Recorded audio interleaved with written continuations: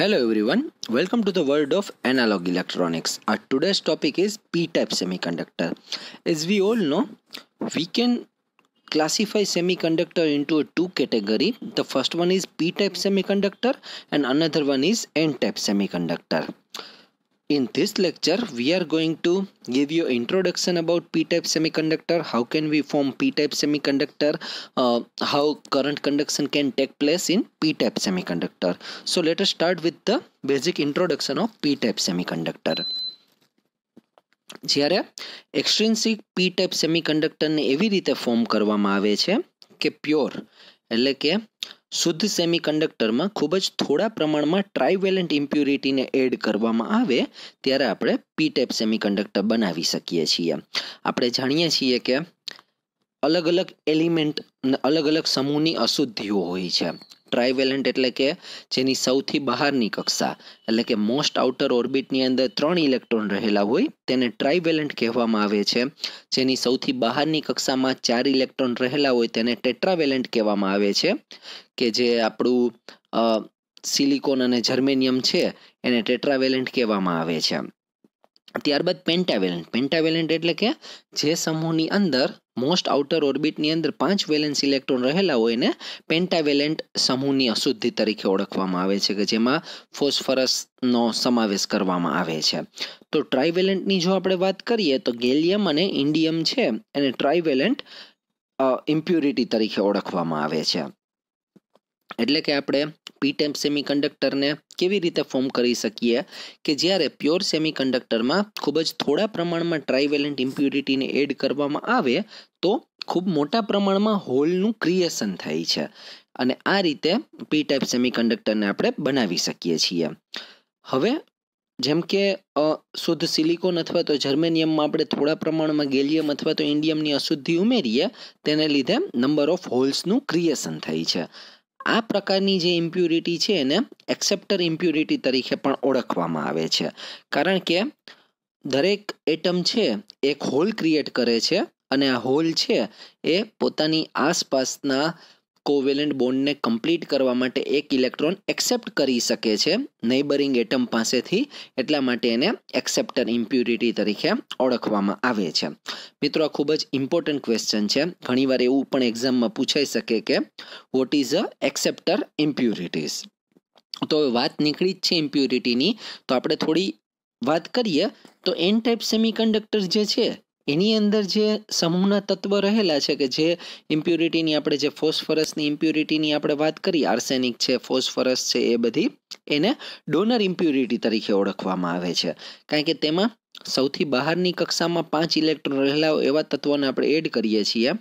કોઈ પણ એટમને એની આસપાસના નેબરિંગ એટમ સાથે જો કોવેલેન્ટ બોન્ડથી જોડાવવું હોય તો તેને 4 વેલેન્સ ઇલેક્ટ્રોનની જરૂર પડે છે, જ્યારે અહીં 5 ઇલેક્ટ્રોન હોવાને લીધે એક ઇલેક્ટ્રોન ફ્રી ઇલેક્ટ્રોન તરીકે વર્તે છે અને એને ડોનેટ કરી શકાય છે.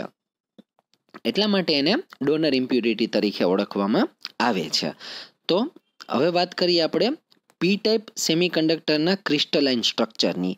તો અહીં જો આપણે ફિગરમાં મિત્રો જોઈ શકીએ છીએ કે જર્મેનિયમનું એક આપણને સ્ટ્રક્ચર આપેલું છે અને એની અંદર આપણે ગેલિયમની ઇમ્પ્યુરિટીને એડ કરીએ છીએ. તો આપણે જાણીએ છીએ કે ગેલિયમની સૌથી બહારની કક્ષામાં એટલે કે મોસ્ટ આઉટર ઓર્બિટની આપણે જો વાત કરીએ તો તેમાં 3 ઇલેક્ટ્રોન રહેલા છે. તો એ જે 3 ઇલેક્ટ્રોન છે એ આજુબાજુના સિલિકોન અથવા તો જર્મેનિયમના એટમ સાથે કોવેલેન્ટ બોન્ડથી જોડાય છે, પરંતુ એક ઇલેક્ટ્રોન ન હોવાને લીધે ત્યાં હોલનું ક્રિએશન થાય છે એવું કહેવામાં આવે છે. એટલે કે આપણે કહી શકીએ કે a trivalent impurity like gallium having 3 valence electron is added to germanium crystal in small amount. Each atom of the impurity fits in the germanium crystal in such a way that its 3 valence electron form covalent bonds with the 3 surrounding germanium atom as shown in the figure. કે ભાઈ આપણે જે રીતે ફિગરની વાત કરી એ પ્રમાણે કે કેવી રીતે આસપાસના નેબરિંગ એટમ સાથે કોવેલેન્ટ બોન્ડથી અહીં ગેલિયમનો એટમ છે જર્મેનિયમના એટમ સાથે જોડાય છે અને એક બાજુ કોવેલેન્ટ બોન્ડ છે એ એસ્ટાબ્લિશ નથી થઈ શકતો, ત્યાં હોલનું ક્રિએશન થાય છે. In the fourth covalent bond, only a germanium atom contribute 1 valence electron. કારણ કે જર્મેનિયમમાં આપણને ખબર છે કે બહારની કક્ષામાં 4 ઇલેક્ટ્રોન રહેલા છે. જર્મેનિયમનો જે પરમાણુ ક્રમાંક છે 32 છે, એટલે બહારની કક્ષામાં 4 ઇલેક્ટ્રોન રહેલા છે. તો એનો એટમ છે કોવેલેન્ટ બોન્ડ માટે કન્ટ્રીબ્યુશન કરી શકશે, જ્યારે ગેલિયમના એટમ પાસે ઇલેક્ટ્રોન નથી, એટલે ત્યાં વેલેન્સ બોન્ડ શક્ય નહીં બને. એટલે કે ફોર્થ કોવેલેન્ટ બોન્ડ છે એ ઇનકમ્પ્લીટ રહેશે because there is a shortage of one electron. This missing electron is known as a hole. આવું પણ પૂછાઈ શકે એક્ઝામની અંદર કે પી ટાઈપ સેમિકન્ડક્ટરની અંદર હોલનું ક્રિએશન કેવી રીતે થાય છે. તો મિત્રો આ આપણી વાત થઈ કે હોલનું આપણે ક્રિએશન કેવી રીતે કરી શકીએ છીએ. કે એની અંદર આપણે જોઈએ તો એક ઇલેક્ટ્રોન ન હોવાને લીધે કોવેલેન્ટ બોન્ડ છે એ કમ્પ્લીટ નથી થતો અને એ મિસિંગ ઇલેક્ટ્રોનની જગ્યાએ હોલનું ક્રિએશન થાય છે. This each gallium atom provides one hole in germanium crystal. એટલે એવું કહેવામાં આવે છે કે જ્યારે ક્રિસ્ટલાઇન સ્ટ્રક્ચરની વાત કરીએ તો એમાં એક ગેલિયમ એટમને જો ઇમ્પ્યુરિટી તરીકે એડ કરવામાં આવે તો એ એક હોલનું ક્રિએશન કરે છે. આવી રીતે જો મોટા ક્રિસ્ટલાઇન સ્ટ્રક્ચરની આપણે વાત કરીએ તેમાં નંબર ઓફ ગેલિયમના એટમ્સને એડ કરવામાં આવે તો પર gallium atom we can get creation of hall over there. As an extremely small amount of gallium impurity has a large number of atoms, therefore it provides millions of holes in semiconductor. એટલા માટે એવું કહેવામાં આવે છે કે અહીં millions of હોલ્સનું creation સેમિકન્ડક્ટરની અંદર થાય છે.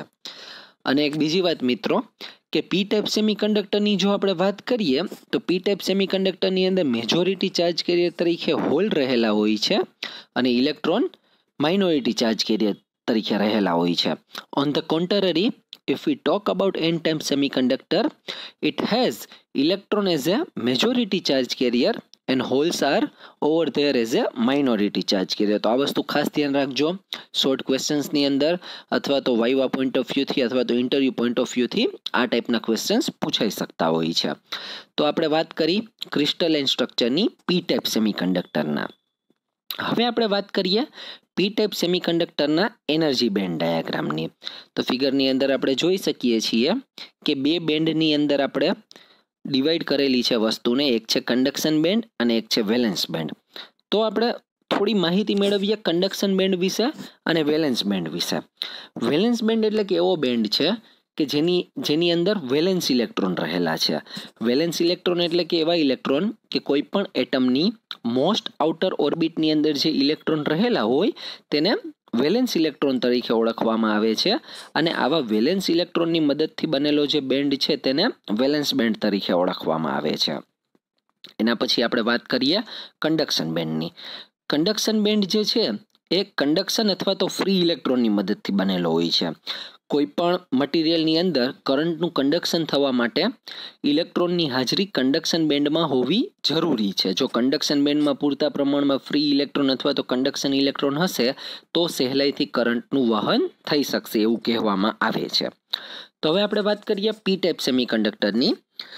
A large number of holes or vacant space in the covalent bond is created in the crystal with the addition of trivalent impurity. કે જ્યારે એ પ્રમાણે વાત કરી કે જ્યારે ટ્રાઇવેલન્ટ ઇમ્પ્યુરિટીને એડ કરવામાં આવે ત્યારે કોવેલન્ટ બોન્ડ એક કોવેલન્ટ બોન્ડ કમ્પ્લીટ નથી થતો અને ત્યાં હોલનું ક્રિએશન થાય છે. આવી રીતે આખા ક્રિસ્ટલાઇન સ્ટ્રક્ચરમાં મિલિયન્સ ઓફ હોલ્સનું ક્રિએશન થાય છે. A small or a minute quantity of free electron is also available in the conduction band. They are produced when thermal energy at room temperature is imparted to the germanium crystal forming electron hole pair. એટલે કે આ formation ક્યારે થાય છે? જ્યારે room temperature ઉપર thermal energy apply કરવામાં આવે ત્યારે જર્મેનિયમ ક્રિસ્ટલની અંદર ઇલેક્ટ્રોન અને હોલની પેર જનરેટ થાય છે. પરંતુ અહીં હોલ છે વધારે નંબરમાં છે કન્ડક્શન બેન્ડની અંદર ઇલેક્ટ્રોનની કમ્પેરિઝનમાં. એટલા માટે એવું કહેવામાં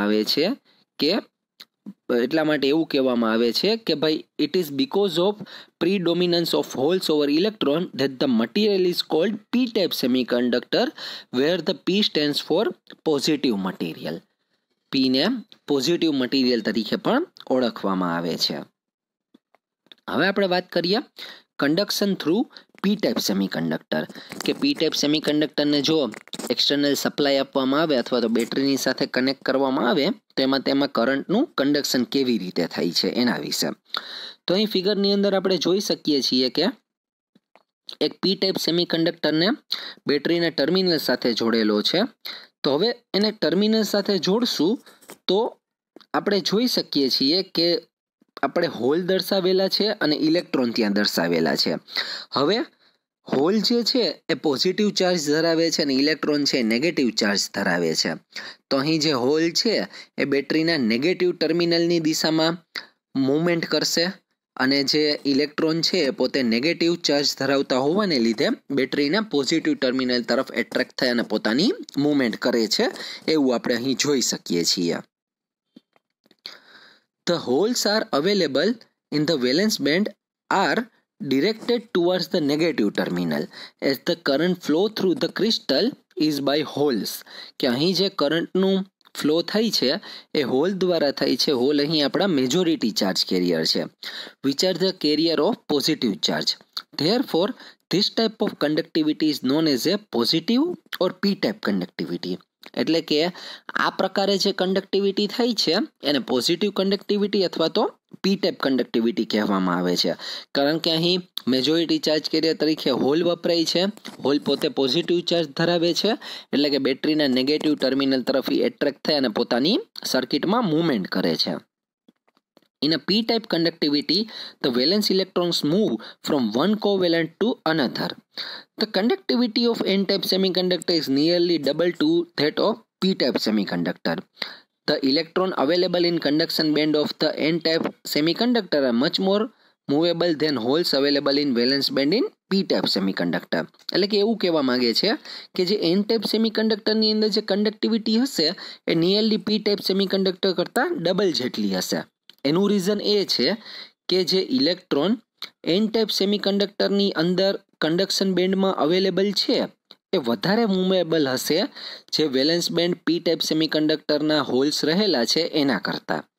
mobility of holes is poor as they are more bound two nucleus. હંમેશા યાદ રાખજો મિત્રો કે ઇલેક્ટ્રોન જે છે એની મૂવમેન્ટ વધારે ફાસ્ટ થતી હોય છે વિથ કમ્પેર ટુ હોલ્સ.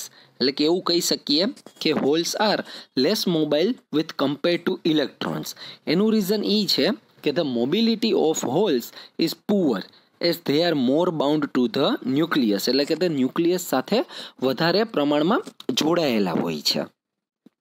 તો મિત્રો આ આપણે વાત કરીએ આપણા પી ટાઈપ સેમિકન્ડક્ટરની કે પી ટાઈપ સેમિકન્ડક્ટરનું આપણે ફોર્મેશન કેવી રીતે કરી શકીએ છીએ, પી ટાઈપ સેમિકન્ડક્ટરનું ક્રિસ્ટલાઇન સ્ટ્રક્ચર કેવી રીતે આપણે કન્સ્ટ્રક્ટ કરી શકીએ છીએ.